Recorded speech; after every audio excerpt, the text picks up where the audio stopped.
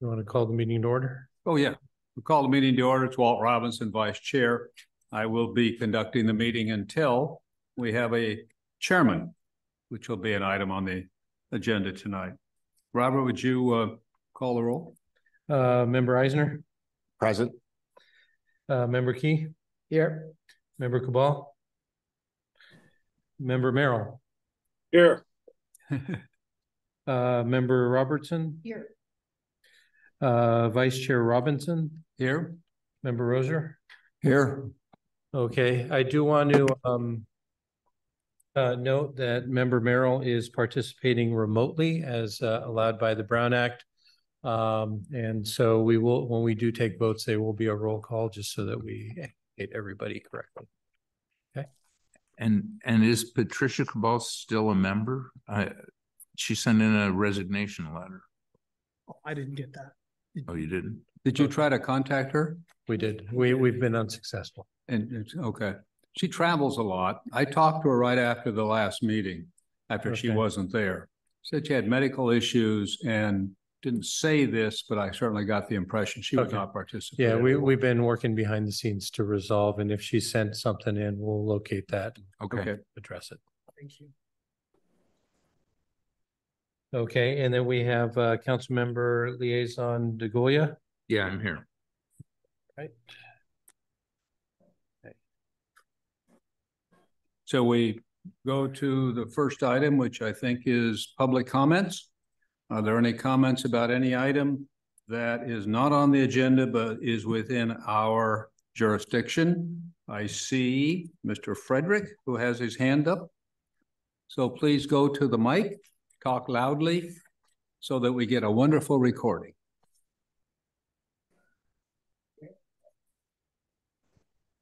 Is it on? Yes. Mic on? Okay, I'm here to talk about the playground. Now, I know it's on your agenda, but it's a different scope of it, so it's not really not on your agenda. And it's in reference to both process, current status, and future.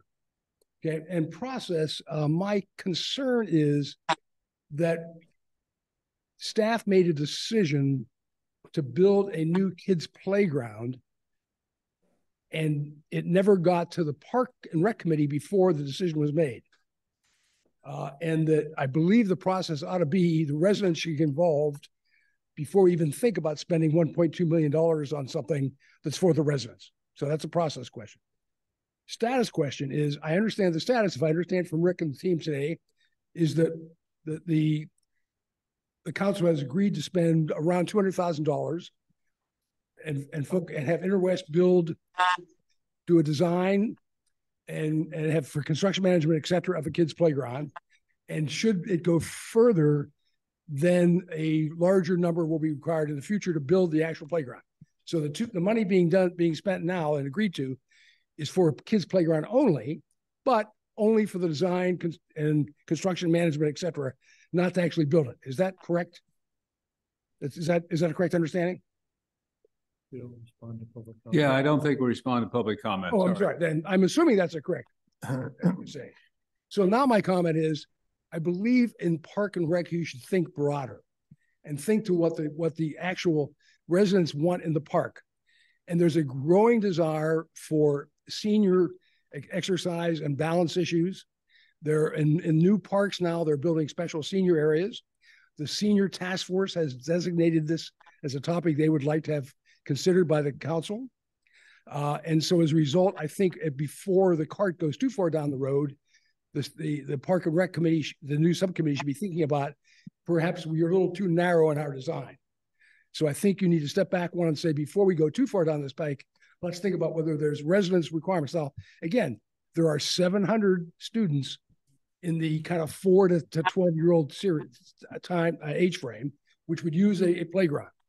In this town, if they go to school in this town, they're already got a playground in their school that's open 24/7 every day a week. If they don't go to that school, they can still use those playgrounds. So every kid has a playground in Atherton. Plus, we have playgrounds around us all the way in Menlo Park, Redwood City, et cetera. And many of the newer homes have their own playground.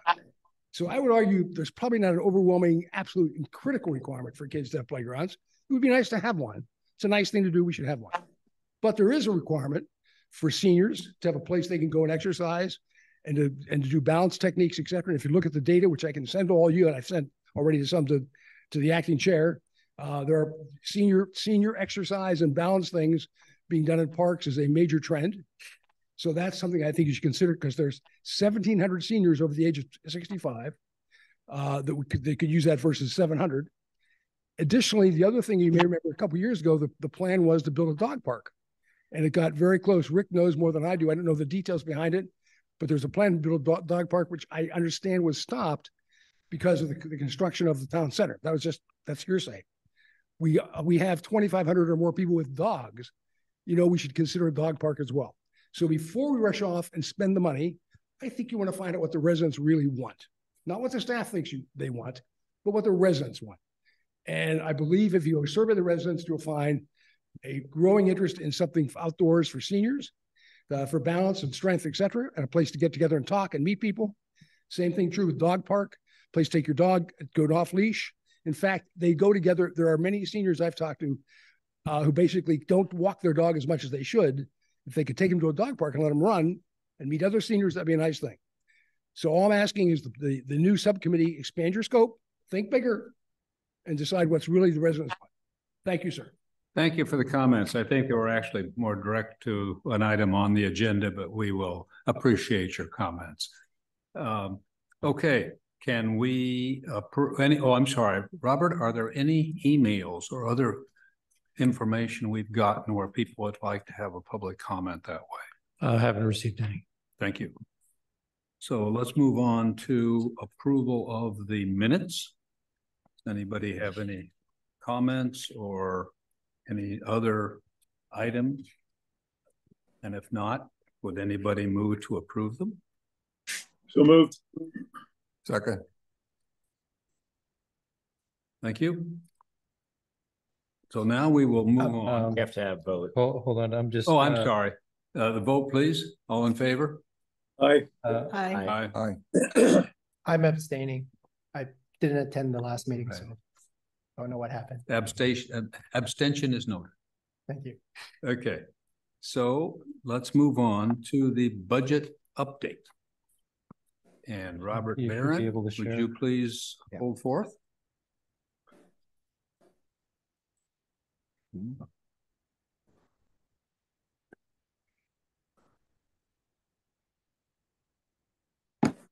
Audio's off or whatever.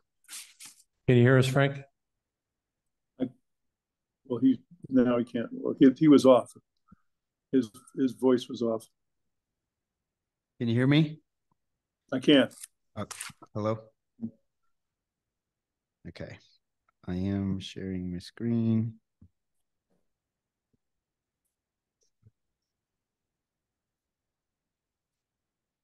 We're just putting the financial information on the screen, Frank. I don't know if you can see Yep. that. I can see it. Yep. Okay.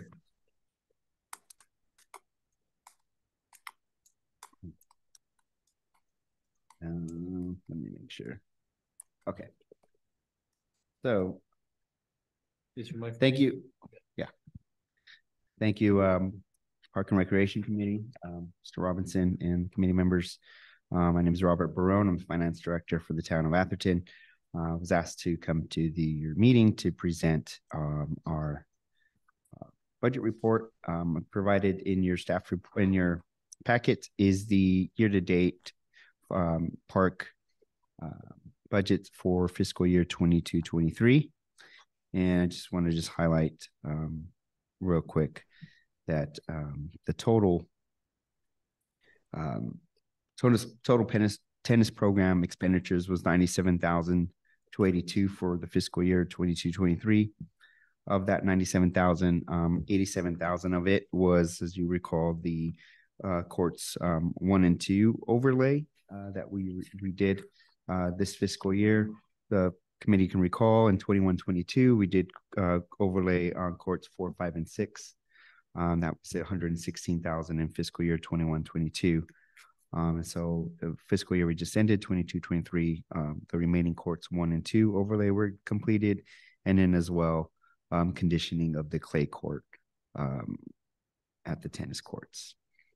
The year-to-date park maintenance expenditures was 730,000. Majority of that is the professional services, which includes the Brightview and MCE component of the maintenance of the park. Operation maintenance was 247,000 in there. Majority of that is the facility repairs and maintenance for the within the park facilities. 128,000 of that is majority. We had some water line replacement, sewer line replacement by the Gilmore House and the water at the Gilmore House, as well as we had some maintenance within the Gilmore House, about 33,000 at house painting and sewer line replacement, about 38,000, water line about 11,000.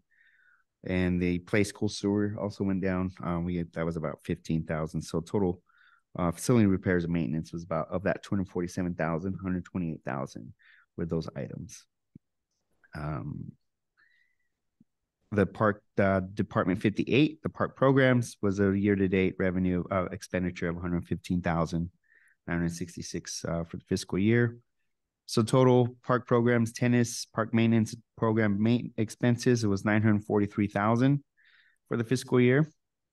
We were below budget to 1.1 million for those programs. And going down to the revenues, year to date for 22-23, we're at 176,000 in revenue, park program revenue. That is our social fees, meeting fees, weddings, park day use fees for 176,000 for the year. Property rental at the play school was 53,420. Right below that is our tennis fund revenue of 50,615. So total park program and tennis revenue at the park for the year was 280,357. And in conjunction with our above expenditures of 943, our excess or deficiency for the park was 663,000, meaning that our cost recovery at the park for last year was 29.71%. And you see there's some previous actuals for the last couple fiscal years. I think we all know the COVID year, 1920 fiscal year. If you look at the cost recovery for the park, it was at 51.03%. At that time, we had a more robust rental fees at the park.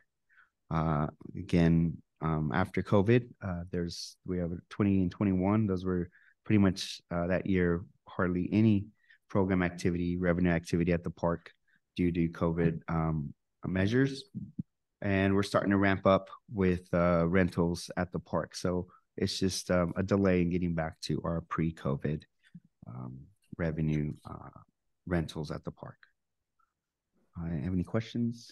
Robert, let me Yes, ask sir. you a question about the play school. Yes, sir. Why do we keep budgeting at 89,533 when it hasn't been anywhere near close to that? Great question, Mr. Robinson. Prior to COVID, the play school rental revenue was around that amount, than 89,000. Due to the nature of COVID and the attendance of what for kids, there was a number of amendments that were made at the council level with the park, with the play school. So now it is more of a reduced lease, but it's mainly not reduced, but it's more at a population driven by attendance. So those rates have adjusted. So that is going to be a year-to-year basis. Going forward, staff will budget accordingly. As of what we anticipate will be about the 54,000 range in revenue. Again, it's due to, since COVID, the play school has been on a reduced rental lease based off of student population at their school. You said before they were making that number. Here's 4 years where they haven't come close. So I just wondered, why would we budget that again? Are we saying that's all COVID related? We heard a report from the owner there of that school, and it looks to me like there's absolutely no chance that's gonna happen. Correct. And we'll make the note of it and staff will adjust that down to be more reflective. That budget was the previous prior to COVID, but Yeah, rental. it's also not just COVID because there's a large expansion of TK in the area, and a lot of those Correct. kids are going to the TK programs that the Right. elementary schools are running. And now that it's and that's reflective now that their rent is based off of their enrollment, Yeah. their student enrollment. So it's more there's some compression there, but it's more accurate based off of enrollment. TK is transitional kindergarten. Right. Question on the tennis program expenditures. Of the 97,000, what percent was the overlay project versus kind of core maintenance? Of that, pretty much majority, almost 90%. So that 87,000 you see there, Yep, is mainly 84,000 of that was the actual overlay, and 4,000 was the conditioning of the courts. So of that 97,000, probably about 90% of that was the overlay. The remaining 9,000 is the maintenance with our maintenance Brightview crews.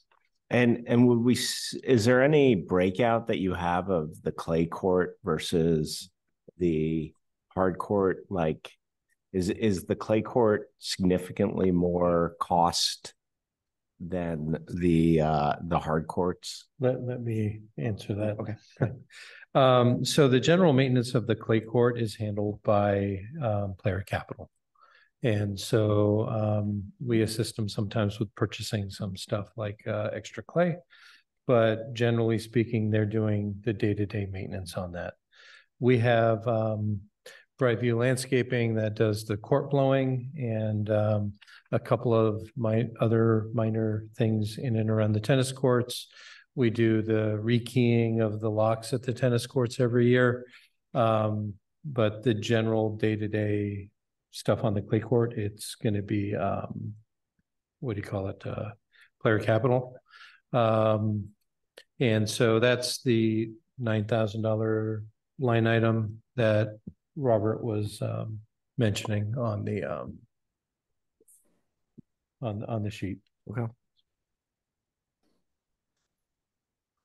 The mix of social and meetings and classes seem to be kind of a little odd because there's like 0 meetings, but Correct. you know, social and classes seem to, well, classes are kind of in the mediocre range.